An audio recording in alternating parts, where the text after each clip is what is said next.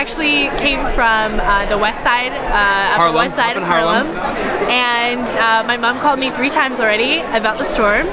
And I said, I'm at BroadwayCon, I don't care. Yeah, this is happening. This has to happen. We're here. Nothing, like we were saying, like no matter what, nothing's gonna cancel BroadwayCon for us. We're coming to this. Even if there's a snowstorm outside, we're gonna be there. So we made it through feet like almost up to the knees. Up to the knees. It got pretty high up there. A kid on a sled being pulled. That was great. That was great. Walked through that. They're finding the good in the snow at least. So we're just happy to be here. Yeah. So yeah.